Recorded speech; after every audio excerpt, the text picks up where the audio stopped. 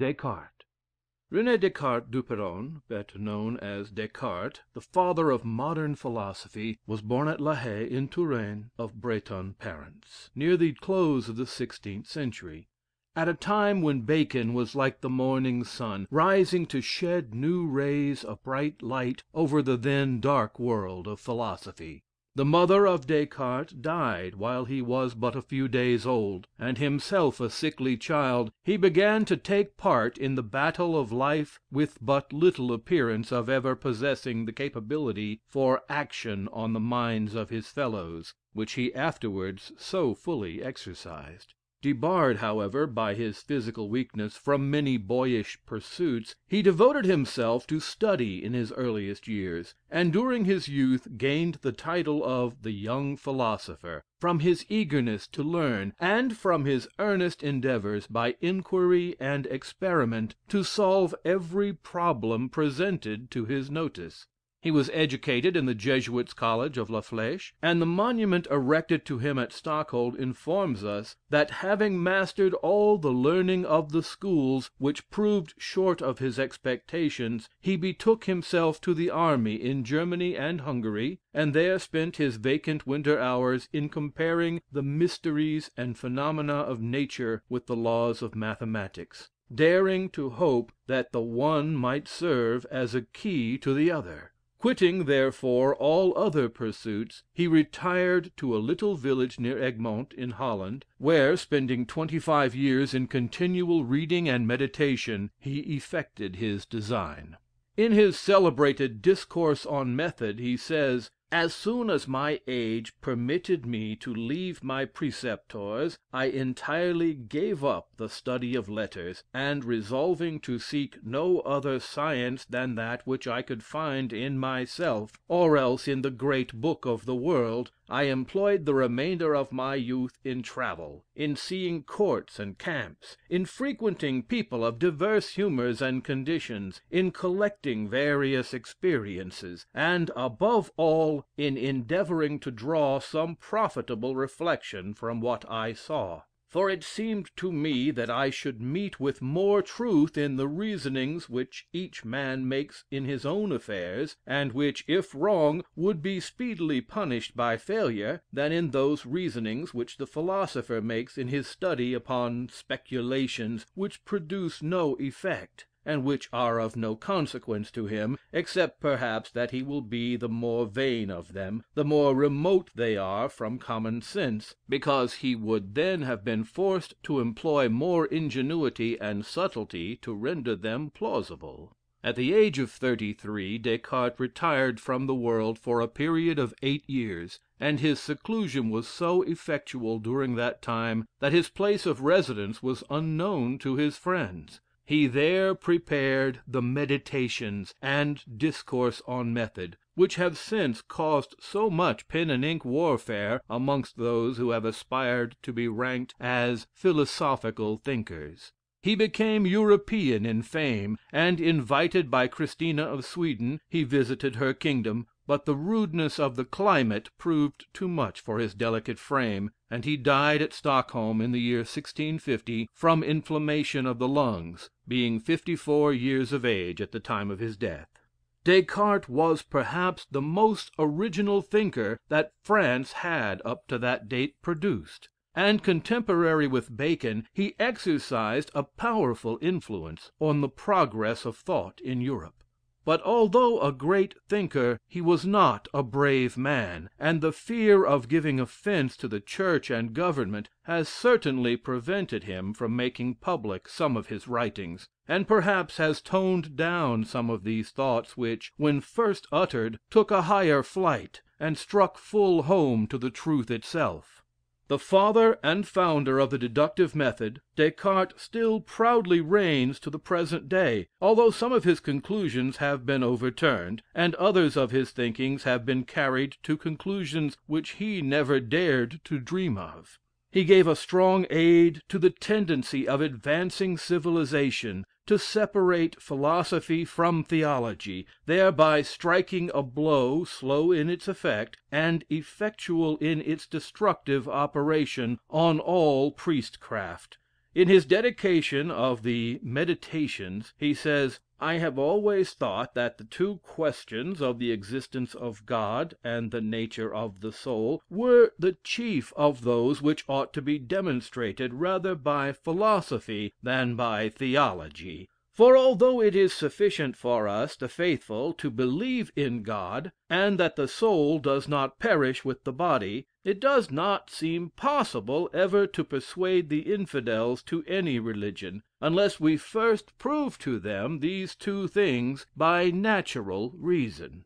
Having relinquished faith, he found that he must choose an entirely new faith in which to march with reason. The old ways were so cumbered with priests and Bibles that progression would have been impossible. This gave us his method. He wanted a starting point from which to reason some indisputable fact upon which to found future thinkings. He has given us the detailed history of his doubts. He has told us how he found that he could, plausibly enough, doubt of everything except his own existence. He pushed his skepticism to the verge of self annihilation. There he stopped. There, in self, there in his consciousness, he found at last an irresistible fact, an irreversible certainty. Firm ground was discovered. He could doubt the existence of the external world, and treat it as a phantasm. He could doubt the existence of God,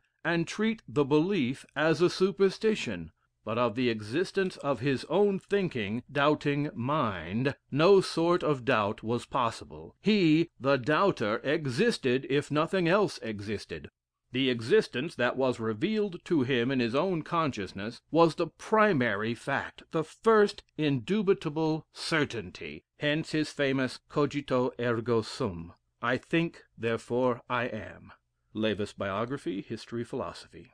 Proceeding from the certainty of his existence, Descartes endeavors to find other equally certain facts, and for that purpose presents the following doctrine and rules for our guidance.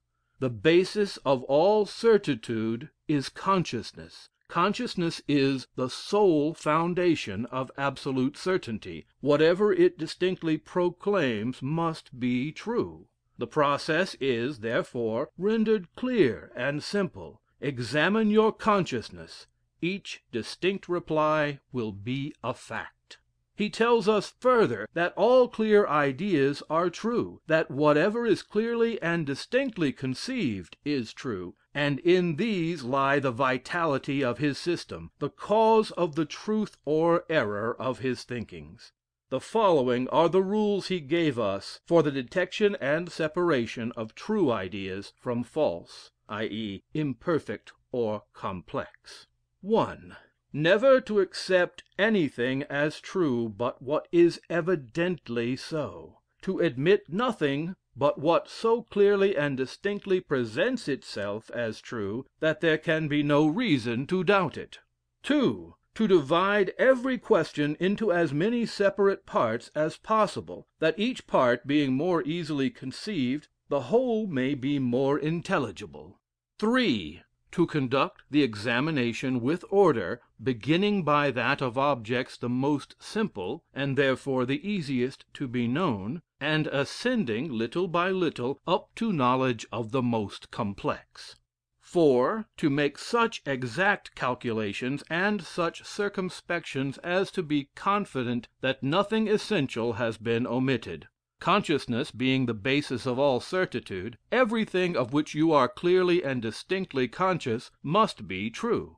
Everything which you clearly and distinctly conceive exists, if the idea of it involve existence. In these 4 rules we have the essential part of one half of Descartes' system. The other, which is equally important, is the attempt to solve metaphysical problems by mathematical aid. To mathematics he had devoted much of his time. He it was who, at the age of 23, made the grand discovery of the applicability of algebra to geometry. While deeply engaged in mathematical studies and investigations, he came to the conclusion that mathematics were capable of a still further simplification, and of much more extended application. Impressed with the certainty of the conclusions arrived at by the aid of mathematical reasoning, he began to apply mathematics to metaphysics. His ambition was to found a system which should be solid and convincing. Having searched for certitude, he had found its basis in consciousness. He next wanted a method, and hoped he had found it in mathematics. He tells us that those long chains of reasoning, all simple and easy, by which geometers used to arrive at their most difficult demonstrations, suggested to him that all things which came within human knowledge must follow each other in a similar chain, and that provided we abstain from admitting anything as true which is not so, and that we always preserve in them the order necessary to deduce one from the other, there can be none so remote to which we cannot finally attain, nor so obscure but that we may discover them. Acting out this, he dealt with metaphysics as we should with a problem from Euclid, and expected by rigorous reasoning to discover the truth. He, like Archimedes, had wished for a standing place from which to use the lever, that should overturn the world; but having a sure standing place in the indubitable fact of his own existence, he did not possess sufficient courage to put forth the mighty power. It was left for one who came after him to fairly attempt the overthrow of the world of error so long existent. Cartesianism was sufficiently obnoxious to the divines to provoke their wrath, and yet, from some of its peculiarities, it has found many opponents among the philosophical party. The Cartesian philosophy is founded on two great principles, the one metaphysical, the other physical. The metaphysical is Descartes' foundation stone, the "I think, therefore I am." This has been warmly attacked as not being logical. Descartes said his existence was a fact above and beyond all logic. Logic could neither prove nor disprove it. The Cogito ergo sum was not new itself, but it was the first stone of a new building, the first step in a new road. From this fact Descartes tried to reach another, and from that others. The physical principle is that nothing exists but substance, which he makes of two kinds: the one a substance that thinks, the other a substance extended. Actual thought and actual extension are the essence of substance, so that the thinking substance cannot be without some actual thought, nor can anything be retrenched from the extension of a thing, without taking away so much of its actual substance. In his physical speculations, Descartes has allowed his imagination to run very wild. His famous theory of vortices is an example of this. Assuming extension to be the essence of substance, he denied the possibility of a vacuum by that assumption. For if extension be the essence of substance, wherever extension is, there substance must be. This substance he assumes to have originally been divided into equal angular particles, each endowed with an equal degree of motion.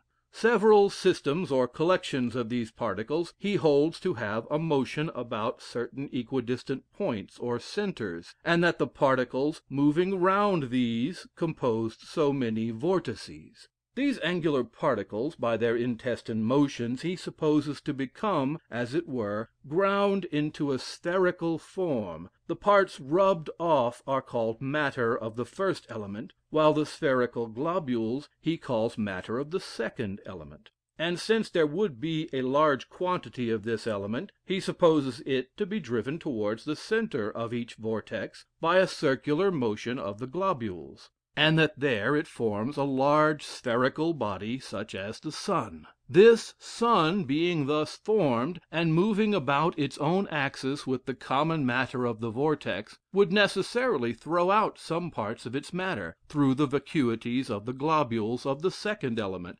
constituting the vortex, and this especially at such places as are farthest from its poles, receiving at the same time in by these poles as much as it loses in its equatorial parts. And by these means it would be able to carry round with it those globules that are nearest with the greater velocity, and the remoter with less. And further, those globules which are nearest the center of the sun must be smallest, because, were they greater or equal, they would, by reason of their velocity, have a greater centrifugal force, and recede from the center. If it should happen that any of these sun like bodies in the centers of the several vortices should be so incrusted and weakened as to be carried about in the vortex of the true sun, if it were of less solidity, or had less motion than the globules toward the extremity of the solar vortex, it would descend towards the sun, till it met with globules of the same solidity, and susceptible of the same degree of motion with itself; and thus, being fixed there, it would be forever after carried about by the motion of the vortex, without either approaching any nearer to, or receding from the sun, and so become a planet. Supposing, then, all this, we are next to imagine that our system was at first divided into several vortices, in the center of each of which was a lucid spherical body, and that some of these, being gradually incrustated, were swallowed up by others, which were larger and more powerful, till at last they were all destroyed and swallowed up by the biggest solar vortex, except some few which were thrown off in right lines from one vortex to another, and so became comets. It should also be added, that in addition to these two elements mentioned above, those particles which may yet exist, and be only in the course of reduction to their globular form, as it still retain their angular proportions, form a third element. This theory has found many opponents, but in this state of our work we conceive our duty to be that of giving a simple narrative of the philosopher's ideas, rather than a history of the various criticisms upon those ideas; the more especially as our pages scarcely afford room for such a mode of treatment. Having formed his method, Descartes proceeded to apply it. The basis of certitude being consciousness, he interrogated his consciousness, and found that he had an idea of a substance infinite, eternal, immutable, independent, omniscient, omnipotent. This he called an idea of God. He said, "I exist as a miserably imperfect finite being, subject to change, ignorant, incapable of creating anything. I find by my finitude that I am not the infinite, by my liability to change that I am not the immutable, by my ignorance that I am not the omniscient, in short, by my imperfection that I am not the perfect. Yet an infinite, immutable, omniscient, and perfect being must exist, because infinity, immutability, omniscience, and perfection are applied as correlatives in my ideas of finitude, change, etc. God therefore exists. His existence is clearly proclaimed in my consciousness, and therefore ceases to be a matter of doubt, any more than the fact of my own existence. The conception of an infinite being proved his real existence, for if there is not really such a being, I must have made the conception. But if I could make it, I can also unmake it, which evidently is not true. Therefore there must be, externally to myself, an archetype from which the conception was derived. All that we clearly and distinctly conceive as contained in anything is true of that thing. Now we conceive clearly and distinctly that the existence of God is contained in the idea we have of him. Ergo, God exists."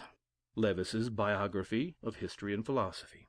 Descartes was of the opinion that his demonstrations of the existence of God equal or even surpass in certitude the demonstrations of geometry. In this opinion, we must confess, we cannot share. He has already told us that the basis of all certitude is consciousness, that whatever is clearly and distinctly conceived must be true, that imperfect and complex conceptions are false ones. The first proposition, all must admit, is applicable to themselves. I conceive a fact clearly and distinctly, and despite all resistance am compelled to accept that fact. And if that fact be accepted beyond doubt, no higher degree of certainty can be attained. That 2 and 2 are 4, that I exist, are facts which I never doubt. The cogito ergo sum is irresistible, because indubitable; but cogito ergo Deus est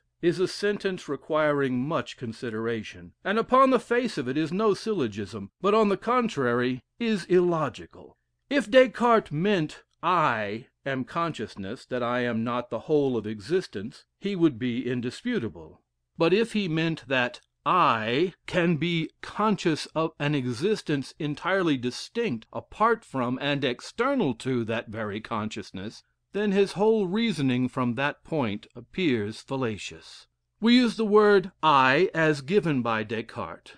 Mill, in his System of Logic, says, "The ambiguity in this case is in the pronoun I, by which in one place is to be understood my will, in another the laws of my nature.